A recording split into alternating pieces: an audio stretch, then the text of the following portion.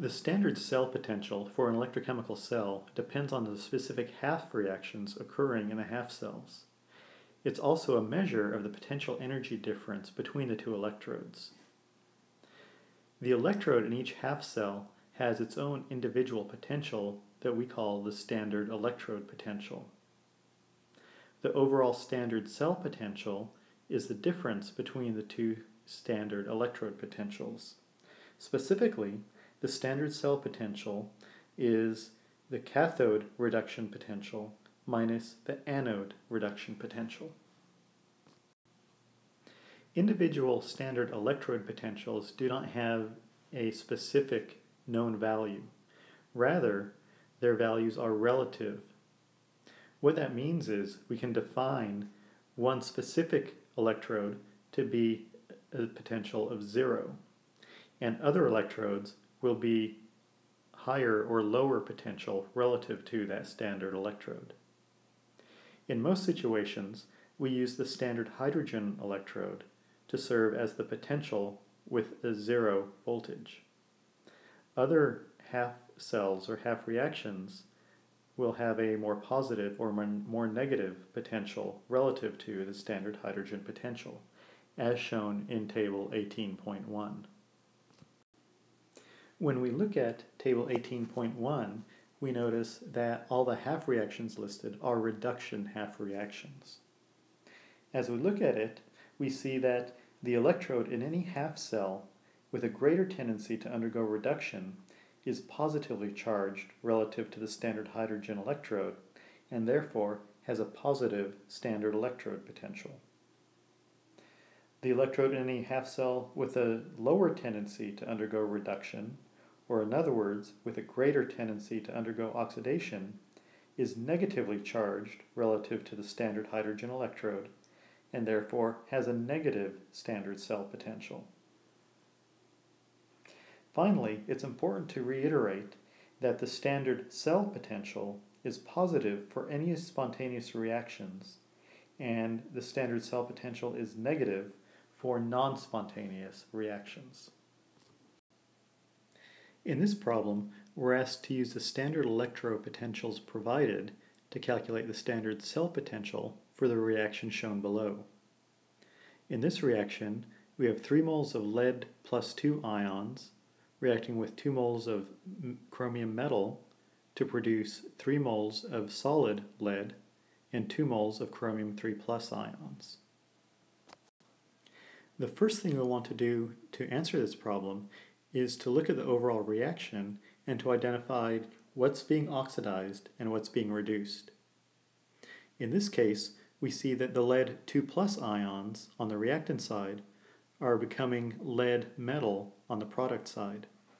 That means that the lead ions are gaining electrons, which means the lead ions are reduced. On the other hand, the chromium metal on the reactant side is becoming chromium ions on the product side, which means that the chromium metal are losing electrons. So in other words, the chromium metal is oxidized. The second thing you want to do is to identify what's the cathode and what's the anode. In this situation, we know that the cathode will have reduction and the anode will have oxidation. Since the lead ions and lead metal half reaction is shown as a reduction, that means that the lead 2 plus half cell is the cathode. On the other hand, the chromium ion half cell is undergoing oxidation, so that means the chromium 3 plus half cell is the anode. Once we know which half cell is the cathode and which half cell is the anode, we can apply the equation for the standard cell potential. And that is that the standard cell potential is equal to the reduction potential for the cathode minus the reduction potential for the anode. When we plug in the cathode electrode potential, which for the lead is negative 0.13 volts, and the anode electrode potential, which for chromium is negative 0.73 volts, we find that the standard cell potential is positive 0.60 volts. Since this standard cell potential is positive, we would know that this reaction, as written, is a spontaneous electrochemical process. Now, there's one other important realization to make here. If you look at the balanced equation, we had 3 moles of lead ions and 2 moles of chromium metal on the reactant side, and 3 moles of lead metal and 2 moles of chromium ions on the product side. However, if you look at the calculation for the standard cell potential, we did not take into account any of the coefficients that were in the balanced chemical equation. So it's important to realize that when you calculate the standard cell potential, the coefficients of the half reactions do not matter. Before we move on to other topics, it's important to remember what we've already learned about voltaic cells. Specifically, we know that voltaic or galvanic electrochemical cells involve spontaneous electrochemical processes. Since they're spontaneous, that means that the standard cell potential will be a positive value. Since we have a positive standard cell potential for voltaic cells, that means that if we know what the two half reactions are, then the half reaction that has the more positive electrode potential will be the cathode, or will be undergoing reduction. And the electrode or half reaction that has the more negative electrode potential will be undergoing oxidation. And that half reaction that's undergoing oxidation will be serving as the anode. This leads us to another interesting use of the electrode potentials in Table 18.1. Specifically, we can look at any two half reactions and predict which direction will be the spontaneous direction for the redox reaction involving those two half reactions.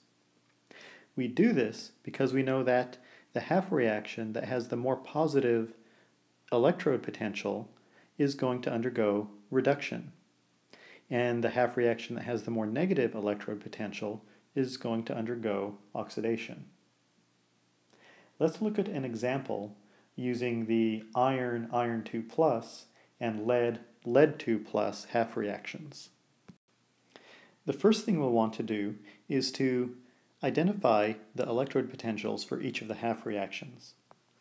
In this example, from Table 18.1, we know that the iron 2 plus half reaction has an electrode potential of negative 0.45 volts, and the lead 2 plus half reaction has an electrode potential of negative 0.13 volts. Now that we know the electrode potentials for the two half reactions, we have to go back to what we know about spontaneous reactions.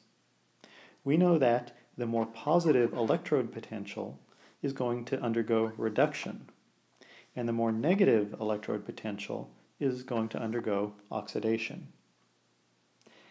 Since the lead 2 plus half reaction has the more positive electrode potential, negative 0.13 volts, that means that the lead 2 plus half reaction will be in a reduction form.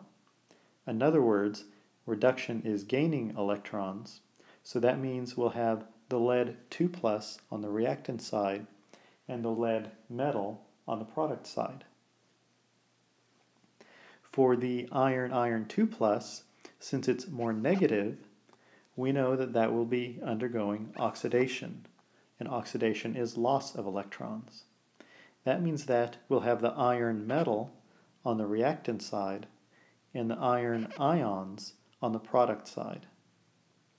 Since both of these half reactions involve a transfer of 2 electrons, we do not have to worry about balancing and changing the coefficients. Once we do this, our overall redox reaction will be lead 2 plus ions reacting with iron metal to produce lead metal and iron 2 plus ions.